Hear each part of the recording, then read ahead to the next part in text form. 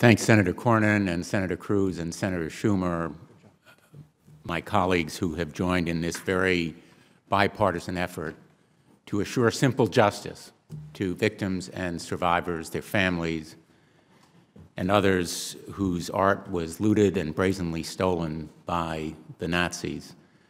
This hearing room has seen a lot of history. This hearing is truly historic. It's a milestone and a landmark in assuring that this Congress speaks on behalf of justice. My father came to this country in 1935 to escape Nazi persecution. He succeeded in bringing over his immediate family. They did not lose art, but they lost lives of family members. The destruction and looting and theft of this art was more than pilfering of property. It was an act of inhumanity, robbing the victims of fundamental dignity and respect and culture that has lasted all of these years. It has been described in very clinical terms as, quote, the greatest displacement of art in human history, end quote.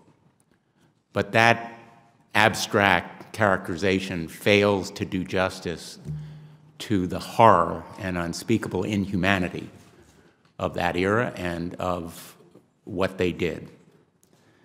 There are reports that hundreds of thousands of pieces of art and other cultural items were taken from those persecuted by the Nazis, and an estimated 20% of Western art in Europe, according to the Commission on Art Recovery. The time is long past to return the ill-gotten gains of that unspeakable horror. It was, in fact, more than the theft of material goods. It was the hardship of loss of a heritage and of a personal background. And aggravating the theft was the destruction of the documentation by the same act of theft. In many cases, the opportunity of victims and survivors to bring their claims expired before World War II even ended under the statute of limitations. Arbitrary statutes of limitations should not be used to bar these claims. The federal courts have ruled that states cannot provide a remedy, and that is why the HERE Act is fundamentally needed. It's not just a legal issue, it's a humanitarian issue.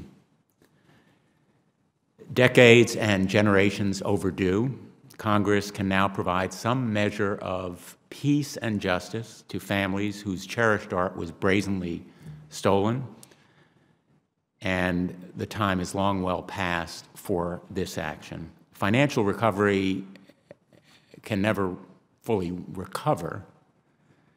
The lives that were lost can never compensate for the unspeakable inhumanity and tragedy of the Holocaust, but it helps recognize at least the courage and strength of survivors.